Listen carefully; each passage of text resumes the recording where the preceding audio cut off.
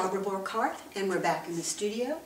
And after I did the series of horses that seemed to be moving in the lithographs and the colored lithographs, I decided I had an image in my mind. I had gone to a zoo overseas and seen a peacock who actually came up to me, ate out of my hand, and then proceeded to fly onto a stone wall and clean himself and open his feathers really large. Not the way you usually see them, like for the NBC News peacock where it goes in back of them.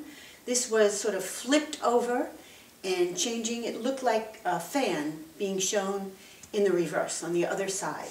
So I decided I would do a sequence small painting. Now this is a little different. This is on paper, and the paper has been sealed, and it is oil paint and pastel on paper. And as you can see, this is the underneath bottom part. We have the texture of the stone wall.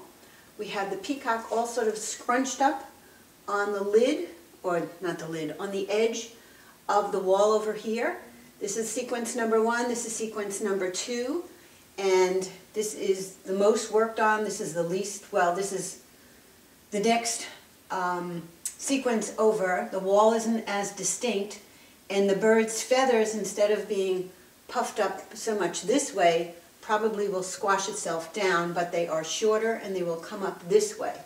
This is the third sequence. The brick wall is in, and the bird has twisted himself around, and his feathers are splayed out, and they're starting to separate. And the last one, which I'm going to do today, is the image of the peacock with his feathers all upside down like a big fan on top of him. Not in back of him, but over his head. He is bending over, cleaning his feathers this way. The wall has dropped down, which you can see. This is the highest wall. Then it gets lower, a little bit lower. This is definitely lower so that you can see the image of the feathers opening up. It looks like a beautiful fan going that way. So we'll see what happens today. This is exciting. I like to do things in sequence. It's probably from playing with the video camera and seeing how things move from one thing to another. And I tend to think in sequence, so we'll see what happens here. This is how the work has progressed so far. You can see there are 4 images. The first image in the upper left-hand corner is the peacock, sort of tightly pulled together, just starting to turn around and pluck his feathers. In the second image, which is the upper right, the bird is puffing up his feathers. You're seeing the negative spaces between the feathers, and he's changing his shape. He was sort of long and narrow in the first shape. The second shape, he's getting rounder. In the third image, which is on the lower left-hand side, the feathers have come up.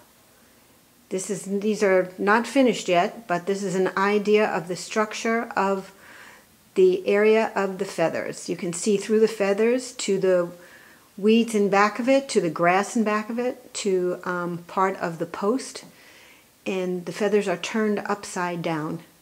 And then the final image, where you can really not see the peacock at all, you see the post and the wall and the foliage in back, and you start to see a few wisps of the feathers turned out, and it's sort of like an upside down fan. It starts to get really beautiful in there. I'll be working some more on this and give you a little more information when I have worked a little more on it.